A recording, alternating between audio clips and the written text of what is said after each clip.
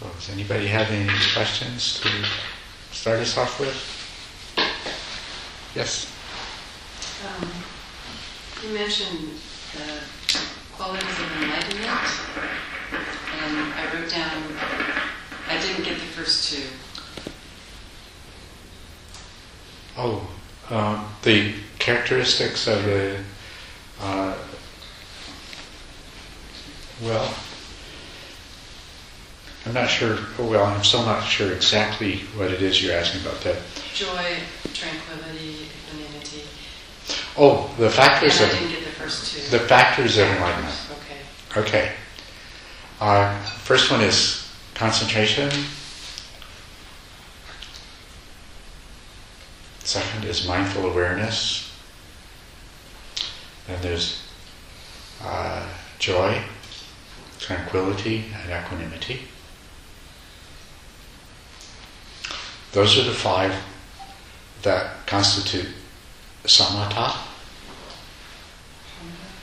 Okay. The sixth factor, which is also developed as a result of samatha practice, is energy. And the seventh factor is investigation. So samatha meditation becomes vipassana meditation when you add investigation to it.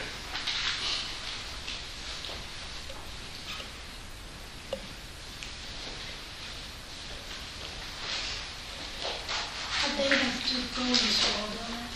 What's that? Do they have to go into order like this? Well, they're factors that are present simultaneously in a yogi who achieves awakening. The order in which they're developed, the concentration and the mindful awareness are developed together.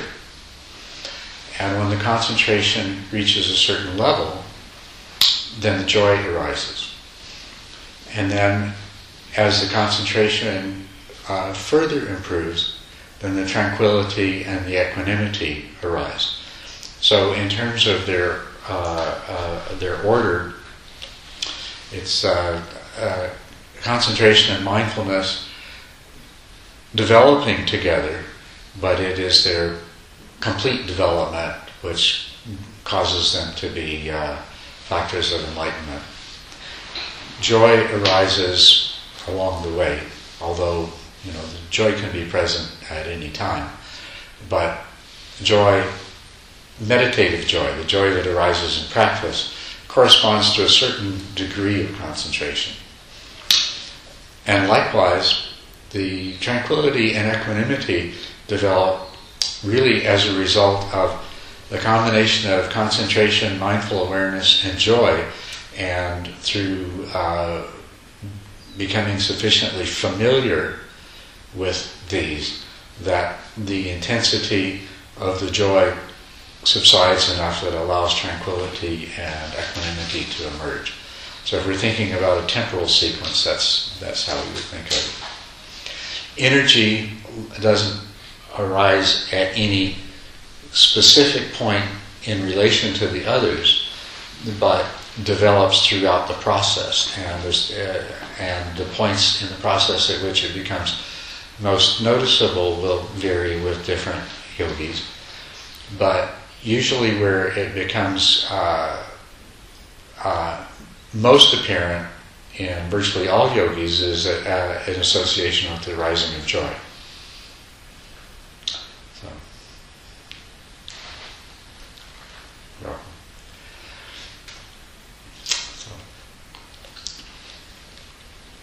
Other questions?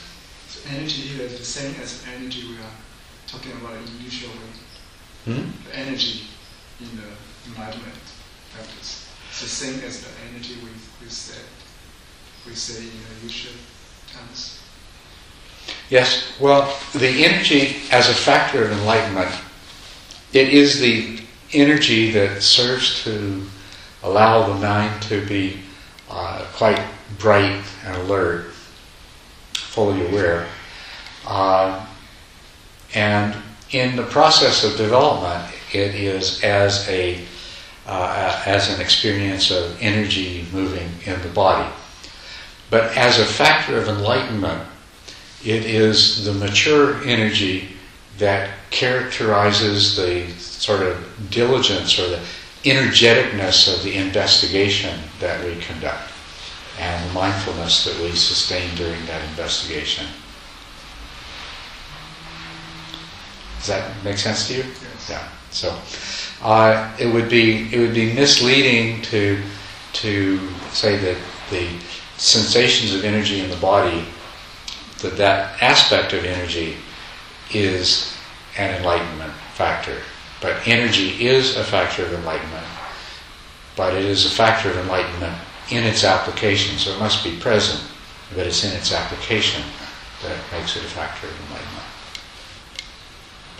Because otherwise, it's just energy. Do you know the Sanskrit or Pali word for energy there? What's that? Virya. It's something like it starts with V, Virya. Virya. Is it Virya? That's Pali, not Sanskrit. That's, yes. That's right. That's the Pali. Yeah. I assume that Sanskrit's probably very close to Virya. Virya is Yeah, Sanskrit as well. yeah. Yeah. Okay. Next question. Sophia, you always have wonderful questions. You must have one. I want to send to Saturday. Okay, this morning I interviewed with you. Mindfulness in body is better than action. So I put the mindfulness on my body. What I see and what I heard is not like a background, but reduce the contact. You know what I mean? Okay, so what? And I want to, but I try to mindfulness in breathing, but it's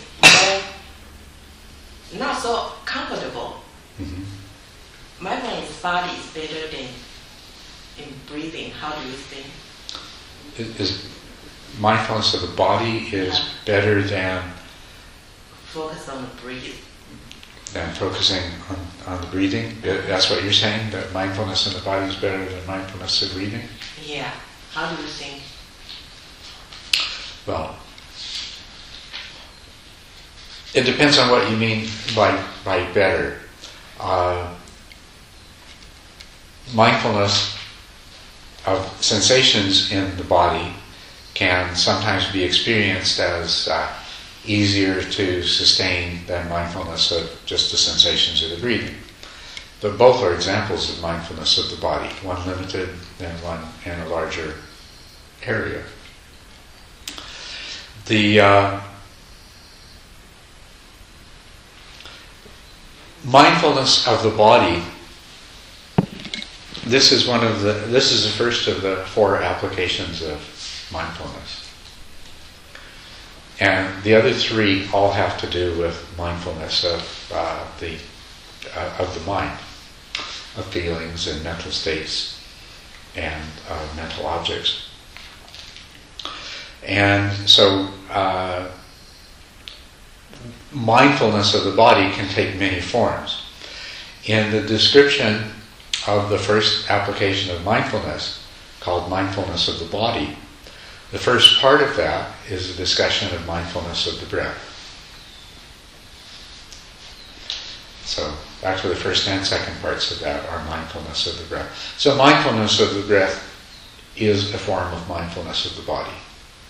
And there are other, you can be mindful of the breath in a small area, you can be mindful of the breath in the entire body, because in the part of the instructions on mindfulness of the body that are to do with the instructions on mindfulness of the breath, there is both the instruction that placing his mindfulness before him, mindfully he breathes in and mindfully he breathes out, which is usually interpreted to mean mindfulness of the sensations of the breath, either at the nostrils or at the abdomen or in some other similar place.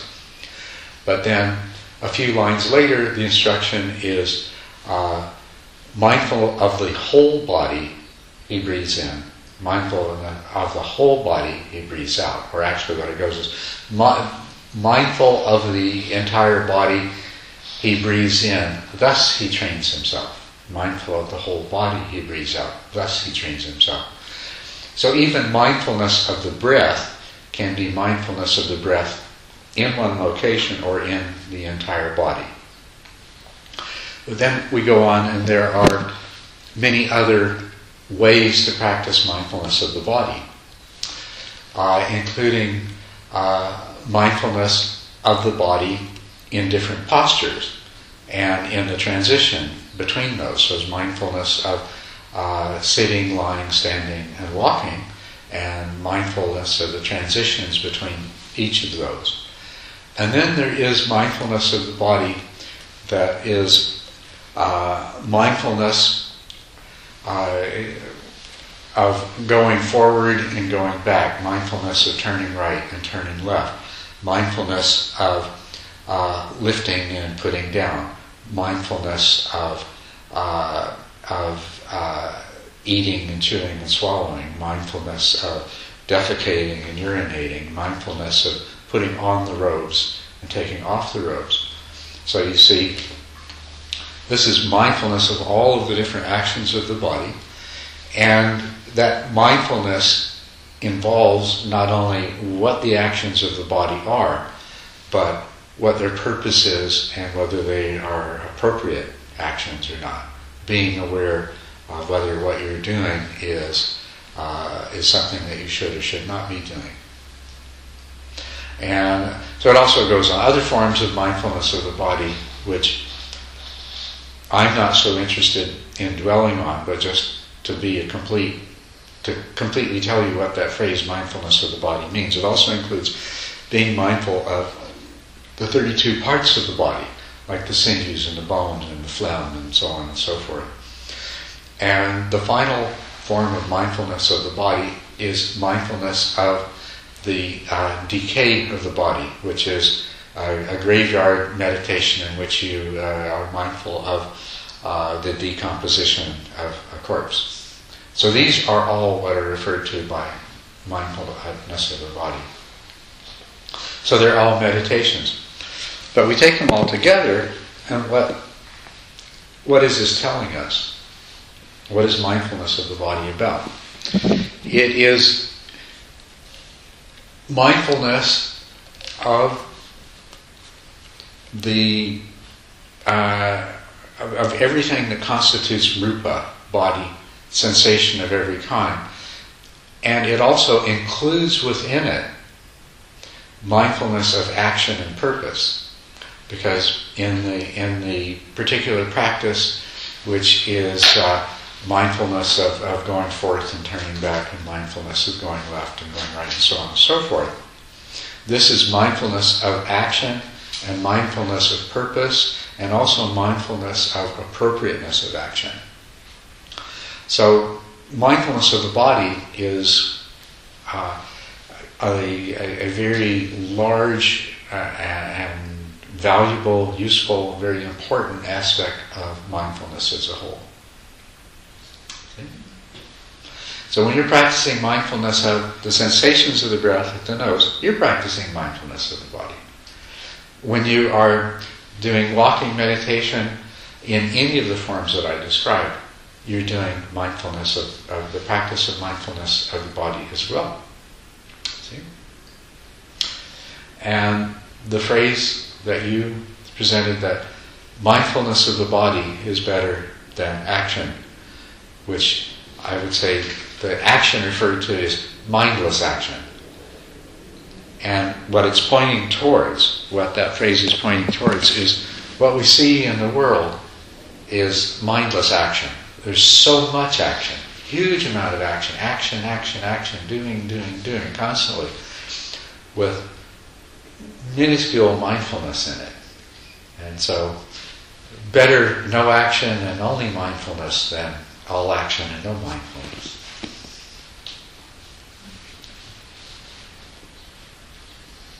Well, thank you.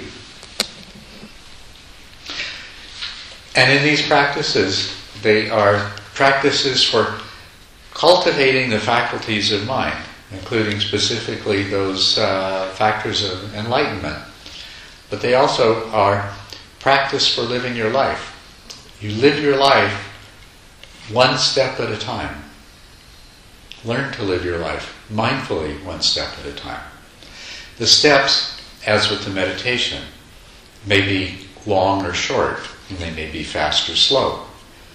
But the point is that there is mindfulness of what's happening, and of course mindfulness of where the steps are intended to take you, and mindfulness of whether or not those steps are in fact taking you there. And of course, as you notice, that it is beyond our ordinary capacity to be mindful of everything in even a single step, in even a single moment. So it's important that we are selective of where we place our attention, how we use our conscious awareness. We're selective of that of which we are mindful. Now, of course, it is the case that as your mindfulness grows more powerful, that you can be mindful of more and more and more of a single step, like going from the first practice to the second practice. There can be greater awareness. And while doing the second practice of the 9 parts, you can, as you become skilled at it, you can walk more quickly and have the same awareness. And as your mindfulness grows more powerfully when you're doing a third practice, your mindfulness can encompass more at any one time. So mindfulness grows in power and effectiveness. But nevertheless, we see that there is so much, and mindfulness, your conscious awareness, is a limited capacity in any given circumstance. So it's very important that you are able to focus it on that which is most important, right? And of course, we see that most people, the ordinary person in the course of their lives, exerts no control at all over what occupies their consciousness. And as a result, their conscious awareness is very often occupied by things that are more harmful than good. And they fail to be consciously aware of those things that they should be, that it's most valuable and important to be. So just as in the walking meditation, we have to learn to direct our attention so that that which occupies our conscious awareness is that which is most valuable and useful to us. So your walking meditation is an instruction in how to live your life. Practice for what to do after you leave the retreat.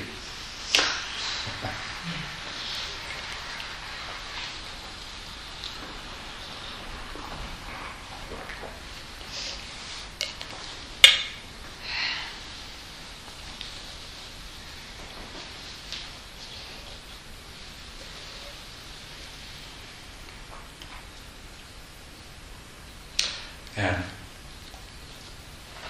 awakening is a progress, a process. Life is a process. We are a process. And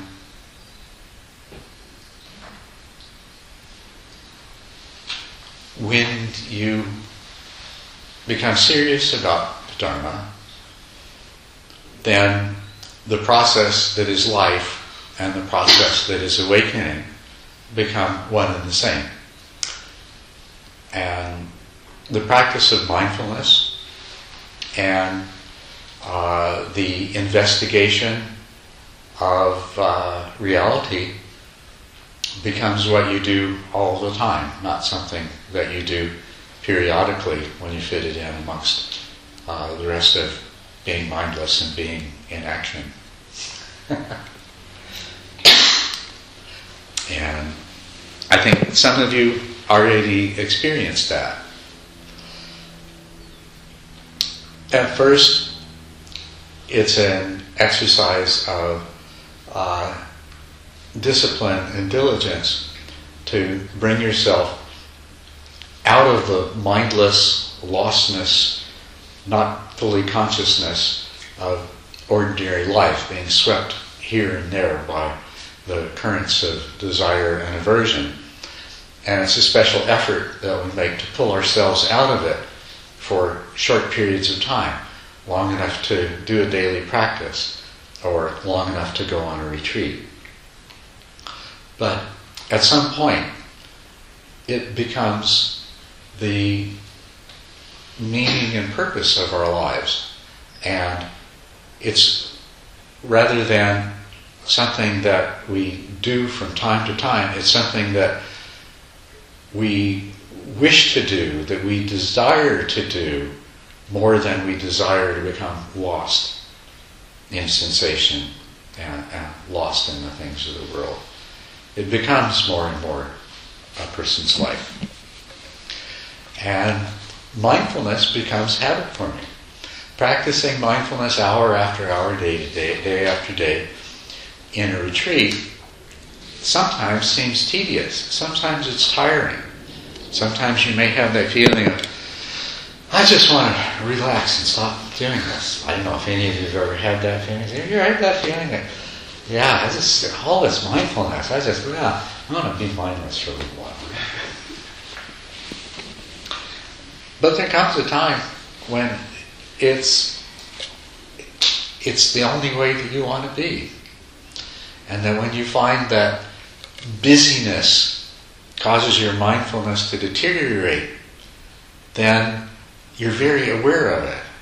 And you really feel the lack of the clarity in your mind when busyness and things happening robs you of it. And when fatigue of the body robs you of it. Or when in illness you find that clarity of your mind is disturbed. And then you find things like the precept against dulling the mind with drugs and alcohol and things like that. It becomes sort of like, why would I want to do that to myself? Why would I want to sacrifice my precious awareness, my conscious awareness, with these things? And so then the practice of mindful awareness and the process of awakening becomes the nature of your life itself. And it becomes a very happy, satisfying life. And it's not that you have an aha experience and now I've got it all figured out, and then you turn off your brain after that. You don't. It keeps going deeper and deeper. The understanding, the vision, the clarity, it just keeps getting better and better. So, yes. No, I'm just scratching. Better be just scratching. Okay, we'll come back and he can explain the scratching. Yeah. It seems like just about everybody I observe, especially the non-cultivators, they get stuck. They don't change much. They get stuck in their habitual ways. Yeah. They have an extremely difficult time of breaking, their mold and improving themselves. But the thing is, as our teacher, you seem to embody a lot of the very, very desirable qualities, pretty much all of the best qualities of the three of my closest friends. And then, and yet, these three closest friends, they have a hard time breaking out of their mold. And yet, you can kind of combine their best qualities and then kind of get rid of the bad qualities they have. Did this came when you were a kid already, or you had to work really hard to develop it, and how did you manage to develop it? It's a natural outcome of the process. A person who does the practice changes, and as insight arises, they change. They change inside. They don't decide to be different, force themselves to be different. What you do, the doing part of it, is just the simple practice, the exercise of the practice, and that brings the fruits. There's no, you can't make yourself change in this kind of way. And when changes take place in you, it's not that you take credit, look what I did. Because it's nothing to do with any you or self or doer in that sense. It's something that happens as a result of causes and conditions. You create the causes and conditions through such simple actions, which is a good thing, because although we imagine that we do all kinds of things, all that we're really capable of is very, very simple actions. So you take the appropriate simple actions and you do it consistently, and then changes take place in a person. Like for example, how does a person overcome the laziness? Because I see that as my biggest shortcoming. Laziness. Well, see, in the discussion of meditation, it's traditionally identify 5 hindrances, and that in the practice of meditation you overcome these 5 hindrances, and you've achieved samatha when you've overcome them. And each of these hindrances is opposed by and replaced by one of what are called jhana factors. And then what we find in this relationship between hindrances and jhana factors is that through the cultivation of the jhana factors, the hindrances are overcome. And the resistance to practice, laziness, is one of these hindrances. I'll tell you what the traditional 5 hindrances are. Sloth and torpor is the name usually given to the one we're talking about right now. And then there is doubt, the second one. The third one is sensual desire, or desire for worldly things. The fourth one is agitation, or the fourth one is ill will, in the sequence that I'm giving it to you. And by ill will, we mean all of those kinds of negative thinking, the irritation and irritability and impatience, which can lead into anger and hatred. They also include, ill will includes attitudes of criticism and judgment, including self-criticism and self-judgment. Okay, so that's the fourth. And then the final hindrance in the list of the 5 that I'm giving you here is agitation of the mind due to worry and remorse. So you've asked about how do we overcome the hindrance of laziness, of procrastination, which in terms of meditation is described as a hindrance of sloth and torpor. So first of all, I'll point out to you what is inherent in this question. These 5 hindrances are in fact not just hindrances to meditation. They are the hindrances that operate in every aspect of our life. So when you overcome them in meditation, you've overcome them in every aspect of your life. But yes, the very this very problem of laziness, reluctance, procrastination. The person a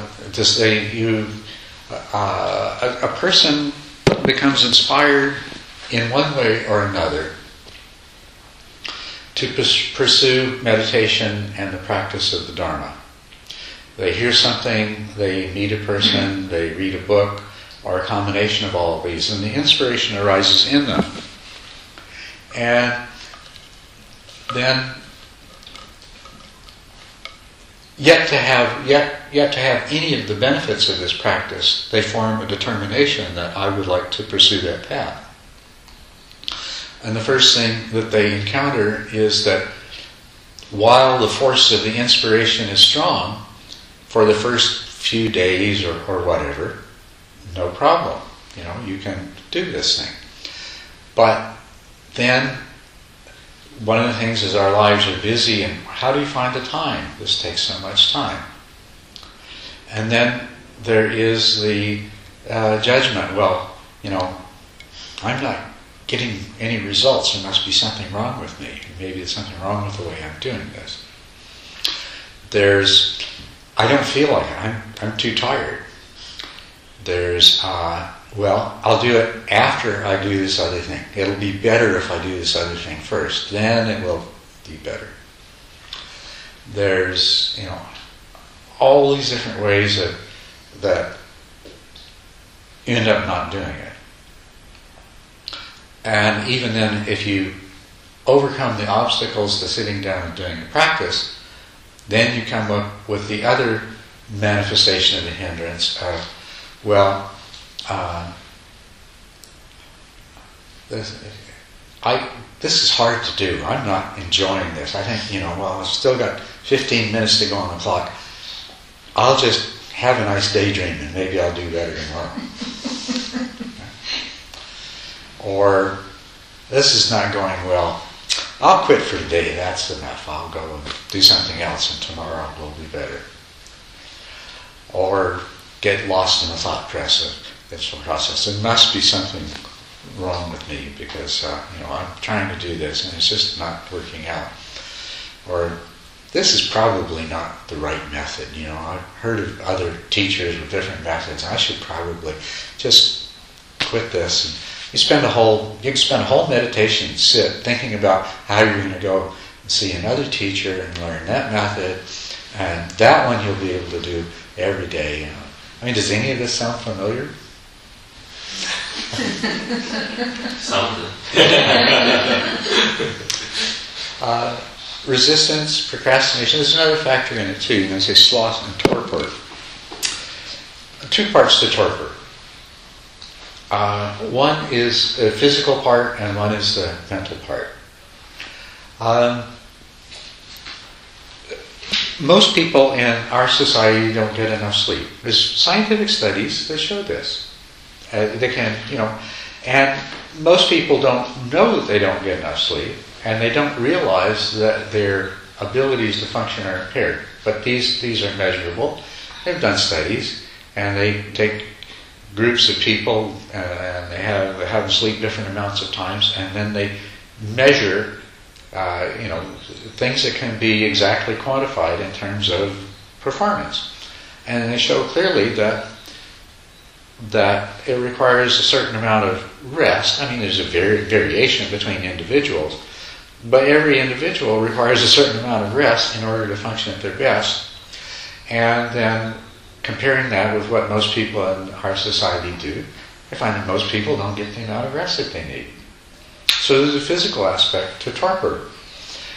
And when you've been running, and relying on external stimulation to keep you going in spite of whatever inner accumulation of fatigue that you have, then you sit down to meditate, you become overwhelmed by physical torpor.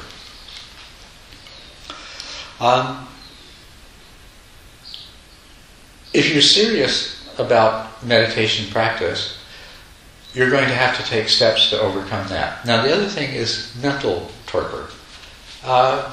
With all this busyness, it becomes very appealing that when your mind really relaxes and your body relaxes, even if you're not physically that tired, it's appealing to just indulge in, sinking into the nice, mellow, doziness. Okay, so what I've done is I've given you, these are all the different forms that resistance can take, sloth and torpor. How do you overcome it? solution to this problem is, well, first of all, you look towards why you want to do this anyway. Something inspired you. And what you're going to have to do, the first stage in pulling yourself up by your bootstraps, is to maintain as high a level of inspiration as you can. So, continuing to listen to Dharma talks, go to presentations by teachers, associate with people who are practicing, especially if there's somebody who is a practitioner, a meditator, and you can see in them the benefits of the practice. That's very inspiring. So the people you associate with is very important. So do anything you can to maintain your inspiration. The specific ideas that you have acquired in the process of whatever brought you to that inspiration, bring them up frequently, refresh them in your mind so that you are really clear about why you want to do this. Then, the second thing is you've got to create the right circumstances, which means you're going to have to make changes in your life. In order to have a successful practice, you're going to have to make adjustments. The only way that most people can be successful in practicing regularly is to establish a particular time and place. Because as it is, how many hours in the day do you find yourself saying, nothing to do now, I wonder what I'll do? Doesn't happen, does it? So if you're waiting for a gap like that when you're going to practice, it's simply not going to happen. You have to make the place.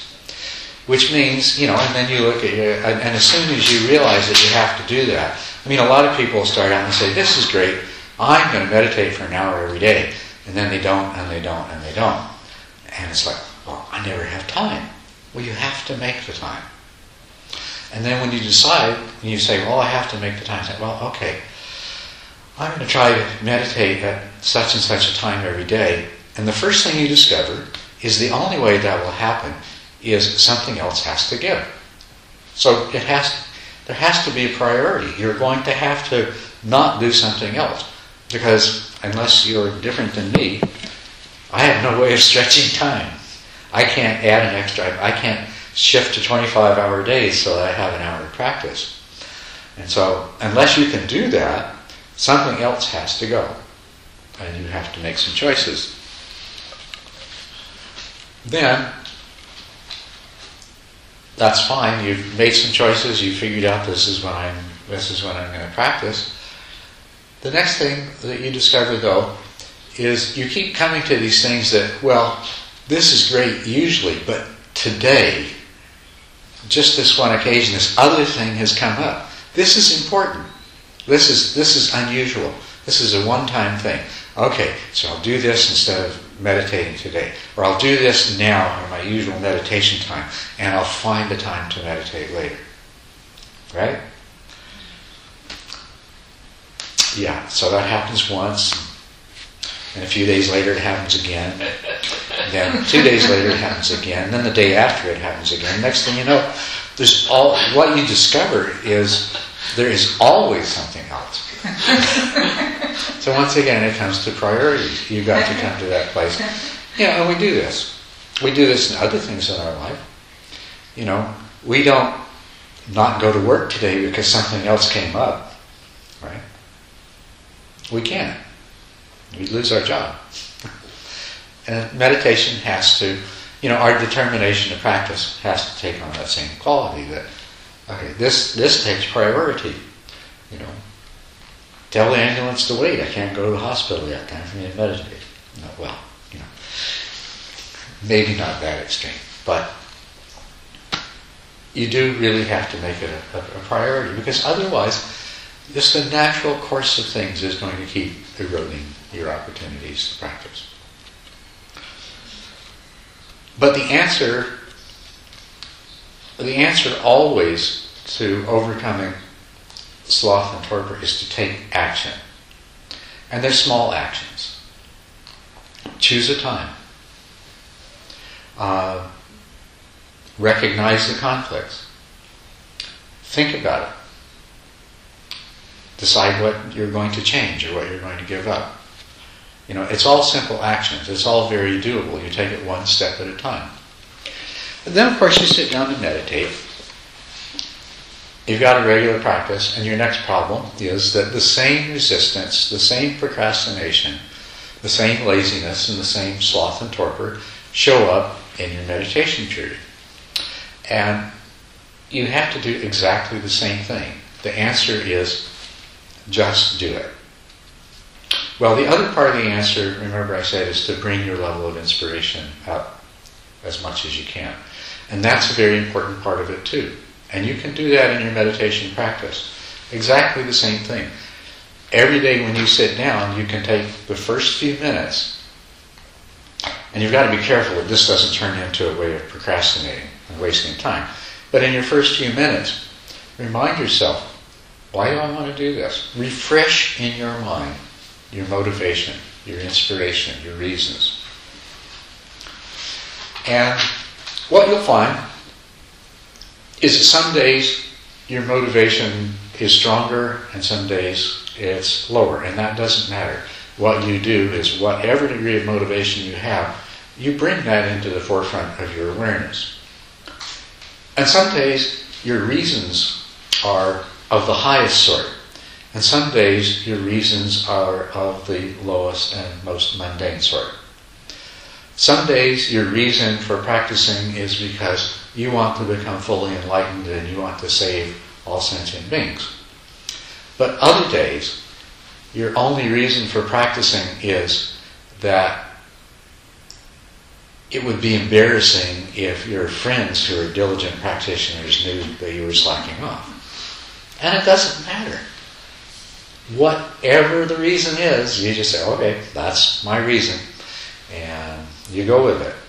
And of course, if you can bring up stronger inspiration and more noble inspiration, well, of course, do so. But you go with what you've got. And that helps to prepare you. The second thing that you do is, okay, this is why I'm doing this. Be clear in your mind what you're doing. And how, if you're going to meditate for half an hour, you're going to meditate for half an hour. If you're going to meditate for an hour, you're going to meditate for an hour. That has to be clear in your mind. And what practice are you going to do? You may have learned 2 or 3 different ways of practicing. You don't want to sit down and start practicing and 5 minutes into it say, this is not what I feel like doing today. I think I'll switch and try that. And then do that for 10 minutes. And no, this isn't it either. What you got to do is to decide what you're going to do. This is what I'm going to do. It's really helpful if, for whatever practice you're doing, that you have an understanding of where you are in the progress of it, what the challenges are that you may have to deal with, and what it is that you hope to accomplish. So if you use these 10 stages, you say, well, yesterday my meditation was at this level, and this was a problem, and if that's the case again today, I'm going to work on that, and hopefully I'll get past that and I'll get to the next level. So you're clear in your mind before you actually start to practice what you're intending to do, what you are expecting that you probably would have to deal with, and what you hope to achieve. It's good to have some kind of a goal. The third thing that you do, though, is you recognize that it might not turn out that way at all. Every time you meditate is different. And maybe you're at this level yesterday and you're really looking forward to that's what I'm going to work on today. It may not be the case. So you also remind yourself that no matter what comes, you're going to accept that and you're going to work with that. And you make this commitment that you are going to be diligent and you're going to do the best that you can, whatever comes. But you are clear on what your intention is and your purpose. And you're also clear that you have no need to be attached to that. This will lead to you being able to practice very well. If you're not clear on what you're doing, as I say, you'll find yourself jumping around different ideas. Well, maybe I should try this, and maybe I should try that. And you won't have a very productive practice. And if you have expectations, then you're going to experience disappointment, or sometimes you're going to experience excitement, and you're going to pursue some kind of experience that isn't really going to help you in your training. You're just going to be spending your time pursuing something. And then you make the commitment to, just do the simple task, no matter what stage you're at, no matter what level your practice is at today. The task before you is very, very simple. And that's all. You just have to make the commitment to keep doing it, not to give up on it, not to decide to daydream or go to sleep or get up and go do something else. So this is where the preparation is very effective. There's a few things you can do further than that, or one main thing that you can do further than that is to recognize these 5 hindrances. It's good to come to know them. And just examine your mind as you sit down ready to meditate and say, what's there? Is there ill will in my mind because some things happened today and I just, I have a state of irritation and irritability? And recognize that it's there. Recognize it there and prepare yourself in advance with the thought that I'm not going to let this take hold of me. It may be there, but I'm going to practice in a proper way. You may find that you have a lot of thoughts. There's something going on, some project you're excited about. You're going to make a lot of money if it works out. People are going to admire you, and all you have to do is do these final things. So there's a great temptation to think about this project, right? If you know that, if you sit down and meditate and you know that that's there, you can say, okay, I know this is probably going to come up, and it's probably going to come up over and over again.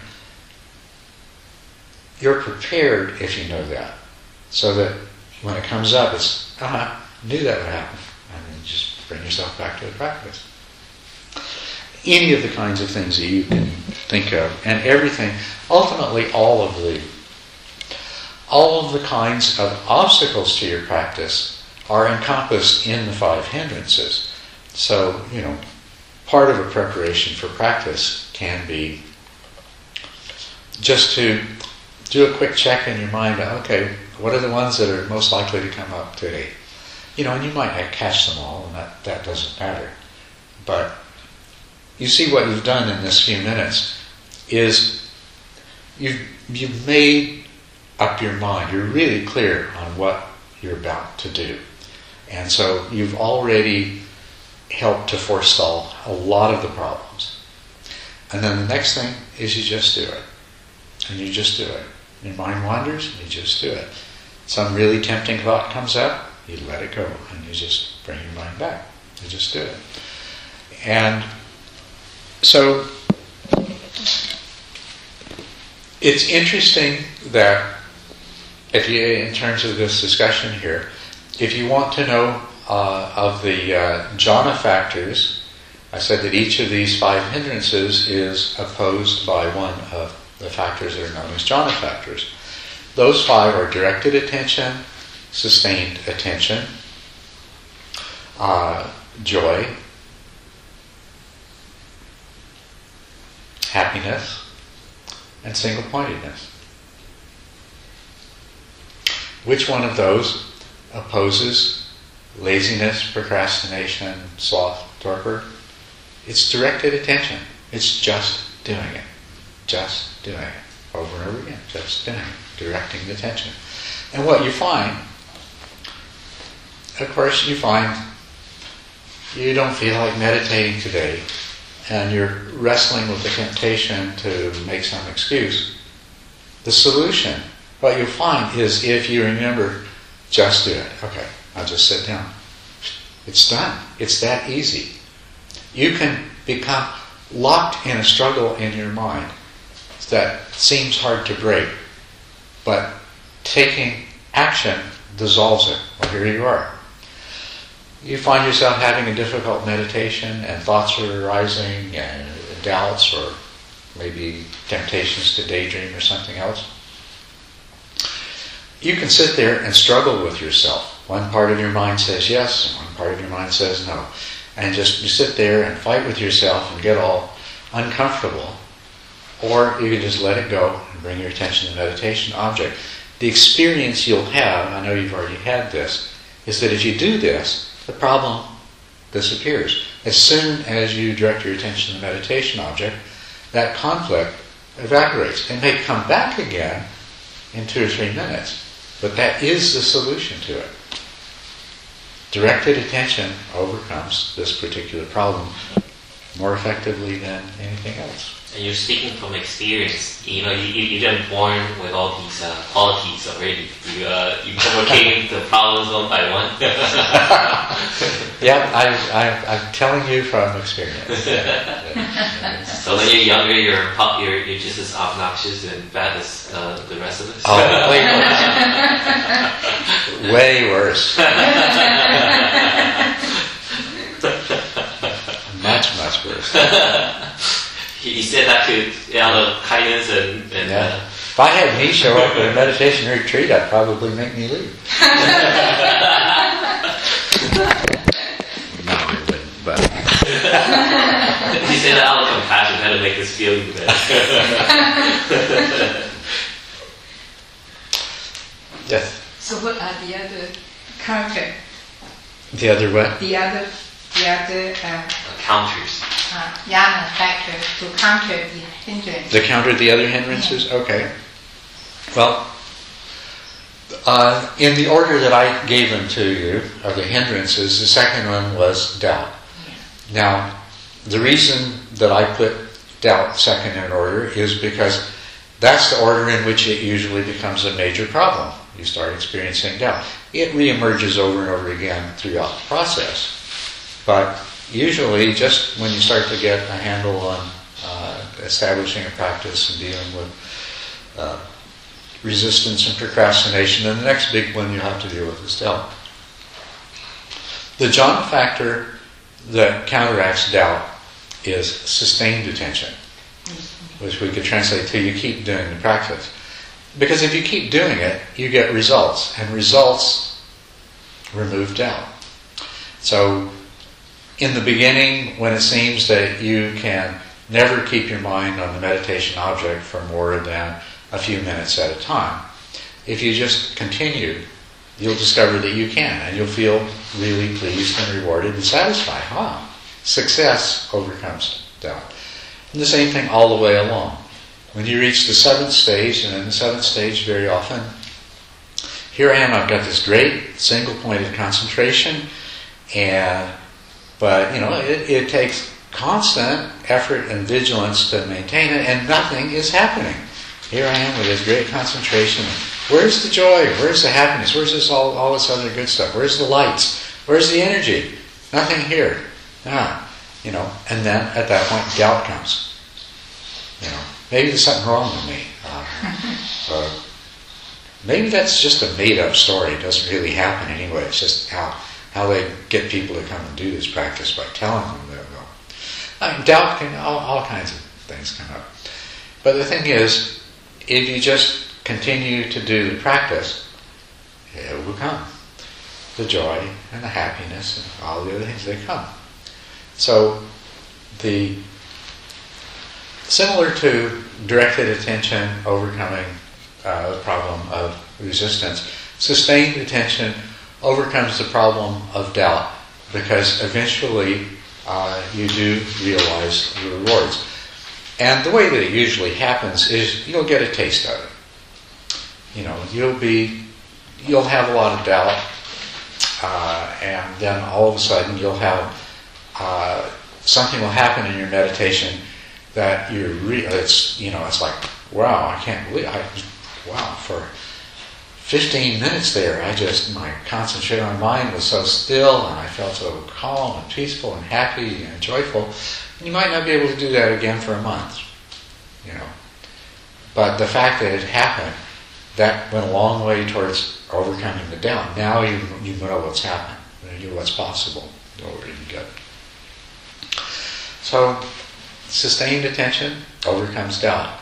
Now, in third in order of these hindrances, as I offer them to you, is worldly desire.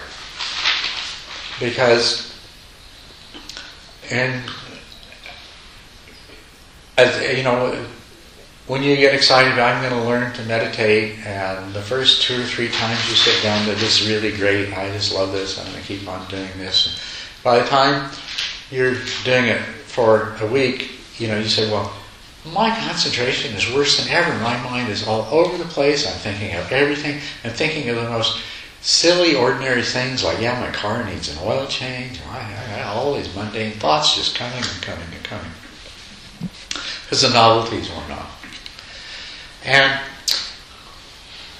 this is worldly desire. This is concern with things of the world. This is what your mind's thinking about all the time anyway, isn't it? Yeah. Well, as soon as the novelty wears off, yeah, your mind's going to go back to thinking of the same kind of things there's always things about, you know. You have to take the trash out because tomorrow's the trash pickup day. And, you know, where did I leave my keys? And I forgot to phone so-and-so. And I wonder if the girl on the next floor wants to go on a date. And, you know, I mean, all of these kind of thoughts. And the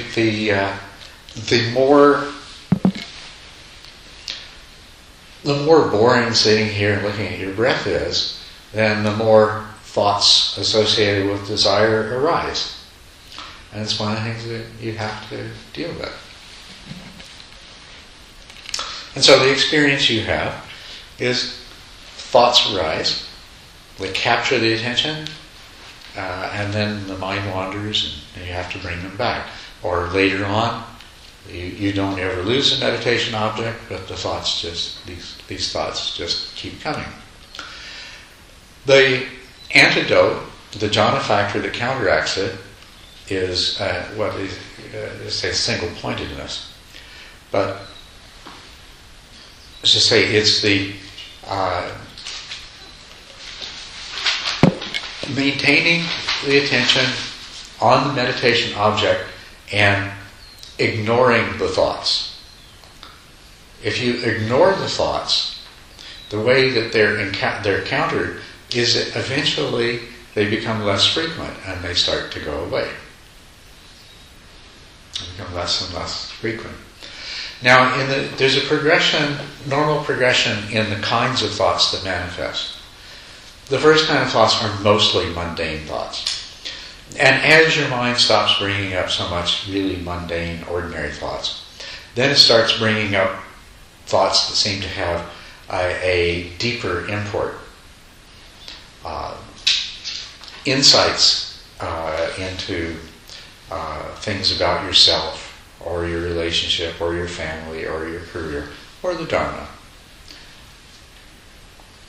So the thoughts, actually what happens is there ceases to be so many not that interesting, annoying, ordinary thoughts, and they begin to be replaced by not so many, much more interesting, much more important seeming thoughts.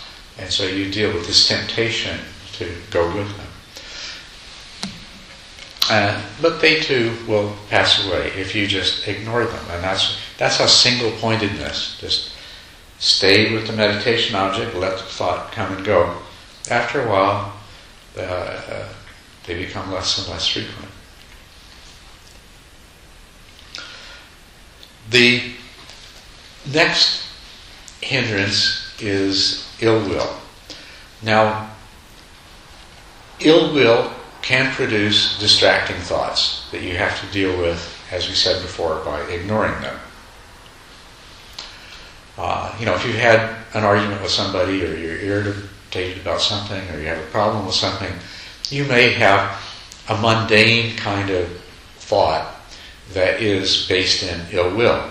You may remember a disagreement. You may find yourself continuously rerunning an argument in your mind or something like that. And you deal with that the same way you do with any other kind of thought, just by ignoring it. But as you go along, you'll find if you have any more deep-seated sources of ill will in your mind stream, in your consciousness, this will start to come up. Terrible things that have happened to you in the past, and you still have resentment or hatred about them. You haven't thought about that in years, but all of a sudden there it is in your meditation. Ill will manifests through the arising of those kinds of thoughts. Sometimes you won't even recognize the source of it, but to the degree that you have ill will in your mind stream, there will be certain kinds of images and emotions that arise during meditation. And you need to become purified of those. So what you do is, when they come up, you recognize them for what they are, and you admit that they have a right to be there, and then you liberate them and just let them go away by themselves. The jhana factor that overcomes these is that of pleasure. And as your concentration improves, you won't really have the experience of a lot of pleasure, the comfort in your body and the pleasantness, until you've managed to pretty much let go of whatever ill will that you have. It doesn't mean that, you say, I experience pleasure in my meditation. It means that my mind stream is completely purified of all will. What it does mean is that in the time that you experience that ill will is not creating a hindrance to the arising of physical pliancy and the pleasure of meditation. And the vice versa, as you come to the place in the unification of mind where physical pliancy arises and the bodily pleasure arises, then that is going to put a stop to the arising of ill will in the stream of consciousness. Yes? So when you say pleasure, it's pity. No, piti is the next one. It's the meditative joy that counteracts the hindrance of agitation due to worry and remorse. So in the development of piti, before that, you develop the mental pliancy that allows you to remain single-pointedly on the meditation object. Then comes physical pliancy. The body no longer has aches and pains, but it actually feels quite pleasant. And it feels so pleasant that the bell rings and you don't want to move because this feels really nice. This is the pleasure that's the jhana factor is sukha, which refers both to bodily pleasure and to mental happiness. And in the progress of arising mental pliancy, physical pliancy, bliss of physical pliancy, then comes the bliss of mental pliancy, and then comes the subsiding of the intensity of the bliss of mental and physical pliancy. That's the way it develops. So what we're talking about here is that once you have a sufficient degree of mental pliancy, physical pliancy develops with its concomitant physical pleasure. And that will help to suppress the hindrance of ill will. But also, the presence of the hindrance of ill will keep that from arising. Yeah? Oh, sorry, please continue. Okay, so I'll go through. We're already getting well into lunchtime. Oh, yes, okay. The last two hindrances and the jhana factors associated with them. The next hindrance is agitation of the mind due to worry and remorse. Well, you can have agitation of the mind due to worry and remorse at any stage. And right at the beginning, you can have agitation of the mind due to worry about really silly things like Did I lock my keys in the car? What am I going to do after I finish meditating if my keys are locked in the car? Or remorse about, something you said to somebody. But later on in the practice, in the sequence of developing mental pliancy, followed by physical pliancy, followed by bliss of physical pliancy, the next thing that comes up is the bliss of mental pliancy, meditative joy, the energy and the joy.